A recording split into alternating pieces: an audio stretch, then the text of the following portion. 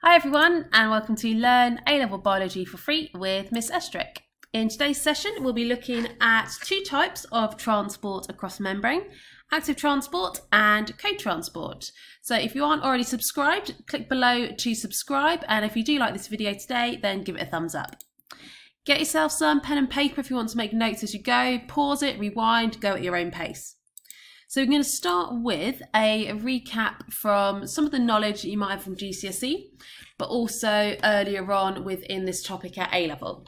So we've got three diagrams here looking at transport across membranes. First thing is, nice and easy to get into it, spotting the difference between the diagrams.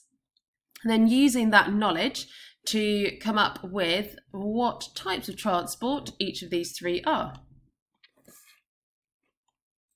So the key differences are they are all across a membrane, but the first one, it's going down its concentration gradient without a protein. Second, it's still going, the molecules are moving down their concentration gradient, but this time it's through a protein.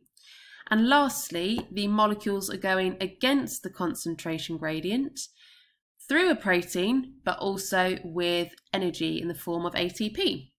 So naming them, so the first one is simple diffusion, second facilitated diffusion, and lastly active transport. And that's the one that we're going to be focusing on today.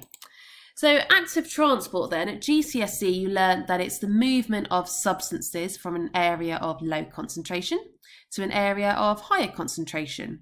And that has to go through a carrier protein. And because it's going up against its concentration gradient, it requires energy, and that's in the form of ATP. Now, a bit more detail at A-level. Starting off, we have a look at this diagram. We've got our transport proteins, but they're always going to be carrier proteins. And these are the ones where they will attach one side and then they're carried through to the other. And those proteins span across the width of the membrane. The sodium ions, which is the example that we're using in this case, are going to attach to that carrier protein because the shape of the sodium ions is complementary to a receptor site on the carrier protein. So molecules that are complementary to the receptor site are the only molecules that can attach to this particular carrier protein. But within a membrane, there'll be lots of different carrier proteins for different molecules to be able to attach to. So that's what's happening in step 2 here. Step 3, the ATP within your cell will attach to the carrier protein.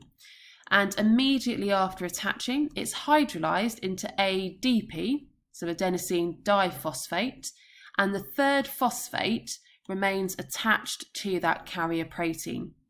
And because that phosphate group is attached, it causes the carrier protein to slightly change shape. So it's altering its unique 3D tertiary structure. A bit of a recap on protein structures, just click up here if you need to see the protein structure video. But as that carrier protein changes shape, it causes the release of the sodium ions to the other side of the cell. The last thing is the phosphate ion will be released, and when it does get released, the carrier protein is restored to its original shape. So that is the extra details about active transport, so you can actually see how the carrier protein's involved, the slight changes in its tertiary structure based on the binding of different molecules, and how the ATP is literally used. So it's that hydrolysis of ATP to enable the phosphate group to attach to the carrier protein to cause the change which releases the sodium ions. So our example of active transport that we're going to focus on is co-transport. And the example on the AQA specification that you need to know is co-transport of glucose, or it's the same for amino acids as well. Co-transport of glucose with sodium ions in the ileum, so within the small intestines, looking at how glucose is absorbed into the blood. So the reason then that active transport or this co-transport is required for this step is the concentration of sodium ions within the epithelial cell, and this is the layer of cells that are lining the walls of the small intestine, so the ileum. those epithelial cells usually have a really, really high concentration of glucose. So that means as the digested food is flowing through the lumen of your small intestines, or the ileum, you do not have that high to low concentration gradient to enable facilitated diffusion.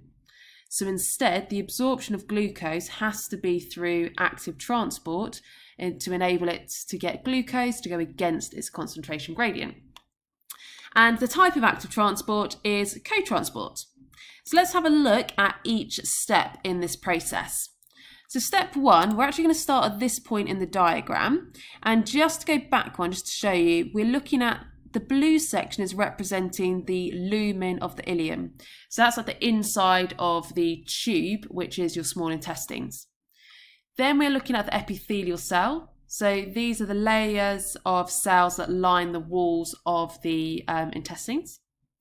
And then we've got the capillary, which lies right next to the epithelial cells, and the blood within it. So step one we said we'd look at is just here. And we have a carrier protein, which is enabling sodium ions, which is the dark blue, to be actively transported from the epithelial cell into the blood within the capillary. Now this is actually also co-transport, because as that happens, a potassium ion is transported from the blood into the epithelial cell. But actually that extra detail isn't focused on within the specification that you need to know. So the first step is sodium ions from the epithelial cell are actively transported into the blood. And this stage is exactly what we just looked at in terms of active transport. The ATP attaches, hydrolyzes, and that enables the sodium ions to move from the cell into the blood. The reason that part has to happen is we now have a much lower sodium ion concentration within the epithelial cell compared to the lumen of the ileum. And that means the sodium ions within the digested food in the lumen of the ileum can move by facilitated diffusion into the cell down their concentration gradient. So that will then happen. The protein that the sodium ions diffuse through is actually a co-transporter protein. And what that means is two different molecules attach before either of them are transported to the other side. So the sodium ions will attach to their complementary shape receptor. That then enables glucose molecules to attach. Once the glucose attaches, that means the sodium can be released on the other side, and that then enables the glucose to be released on the other side. So they are transported together, which is why it's co-transport. So now within the epithelial cell, we'll get a build-up of glucose. And this co-transport enabled glucose to be moved from the lumen against its concentration gradient into the epithelial cells. So that high concentration of glucose within the epithelial cell enables the glucose to move down its concentration gradient from the epithelial cell into the blood in the capillary. And that's by facilitated diffusion. So a couple of extra points. The first one is the reason blood doesn't have this build-up of glucose molecules as they're being absorbed. And that's because within the capillary, the blood is constantly flowing. So as soon as this glucose molecule is absorbed into the blood's flowing and carries it away. So this flowing blood is what maintains the concentration gradient of glucose between the epithelial cell and the capillary. Second thing just to point out is on this epithelial cell, these yellow lumps here are actually meant to be microvilli, and that is to increase the surface area of this epithelial cell. And although I've only shown one of these co-transporter proteins for sodium and glucose, you'd actually have lots of these co-transporter proteins within the membrane of this epithelial cell.